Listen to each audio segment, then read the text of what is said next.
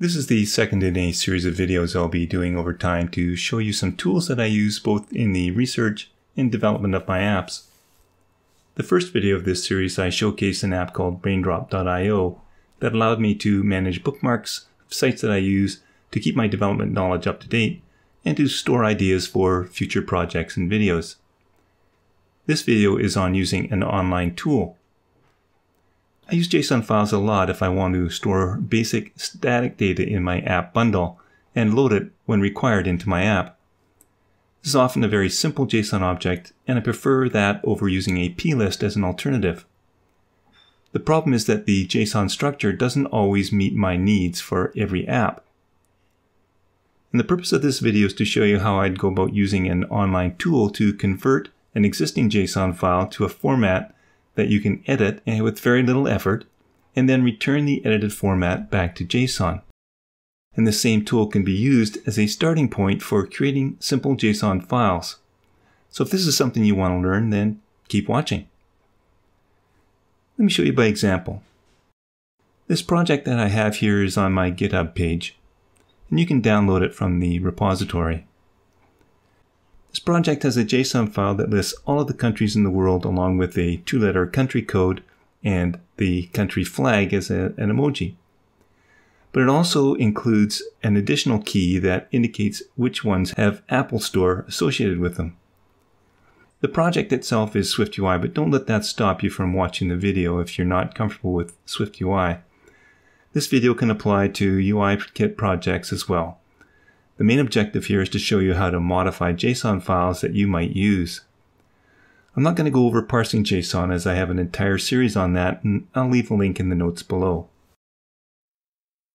As you can see with this project, it just lists all countries, and it has a segmented picker that allows me to display only those that are on the Apple Store.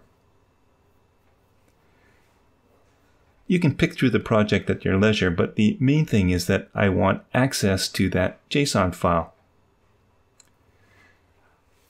The basic JSON object right now has 4 key value pairs: name, code, flag, and App Store. And the corresponding data model is this. In the project that I'm thinking about building, I don't want an App Store key, but I do want to have a key that will represent a region, so that will be a string. And I also want to have a key that would allow me to select which countries I want to have available in my project.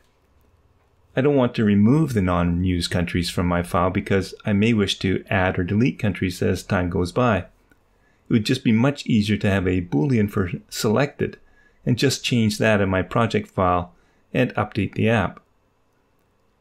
So my new JSON object would look like this, with the 2 new key value pairs, and the model would have the corresponding region string property and the selected property, which is a Boolean.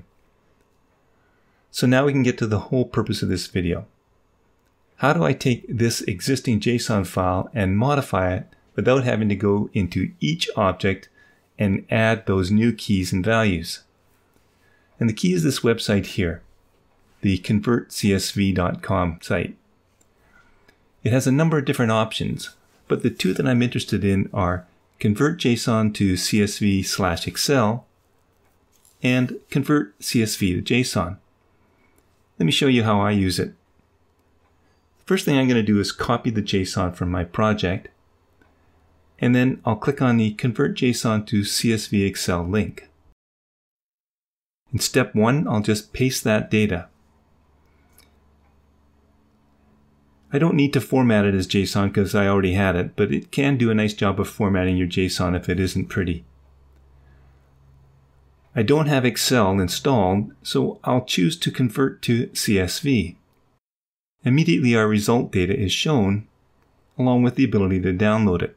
But notice as well how you have a nice tabular format displayed.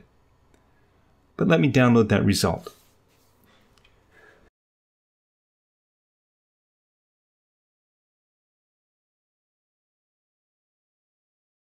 When I open the file, it opens for me in numbers.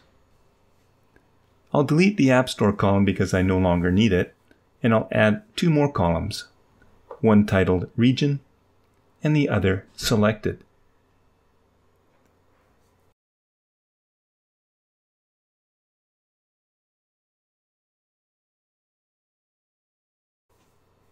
I'll start with selected, and I'll auto-populate it with a false value, because I'll not be using most of these countries for the time being. In numbers, all I need to do is enter false in the first cell, and copy it, and select the remaining cells in the column and paste, and it'll automatically fill with false. Now, if my key value is going to be a Boolean, you must make sure that you have every cell in your spreadsheet populated. Otherwise, you'll end up getting a null value. So now I can pick the countries that I want. First, let me sort my name, and then I'll just enter true into the selected field for those countries that I want in my app.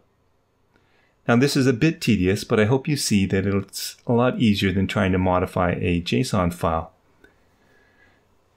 Now with my selected items, I can sort this column so all of my selected items are at the top. And now I can enter my regions. For example, Argentina and Brazil are in South America, and Canada is in North America. Eventually, I'll have entered all my regions for all of my selected countries.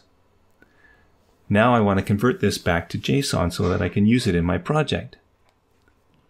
At first, I thought that I'd have to save this file as a CSV file, but it's even easier than that. All I have to do is select the entire table, including my column headers, and copy it. I'll return to our website, but this time I'll select the second option, the Convert CSV to JSON. And I'm just going to paste the copied data into our input field. Now it's clearly not comma separated, it's actually tab separated. Nevertheless, this site realizes that and does the conversion anyway. Now I could have looked at the input options and specified the separator in that option tab there, but I don't even need to do that. It is, however, worth looking at the input and output options to see if you need some special data handling for your strings. You could even create your own template if you want a more complex JSON structure. But this is a very straightforward structure, so I don't need to do anything.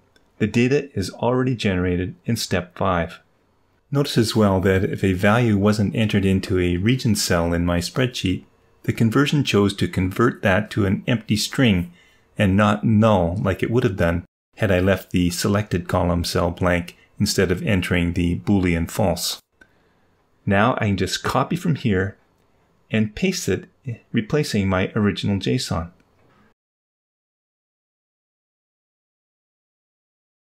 Now, wasn't that easy? Working with JSON like this is super easy, and I encourage you to watch my series on JSON parsing.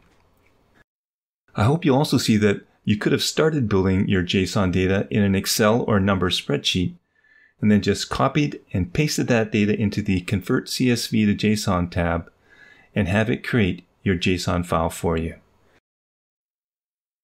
I hope you've enjoyed this video and have learned something. If you did, please give it a thumbs up and subscribe to my channel.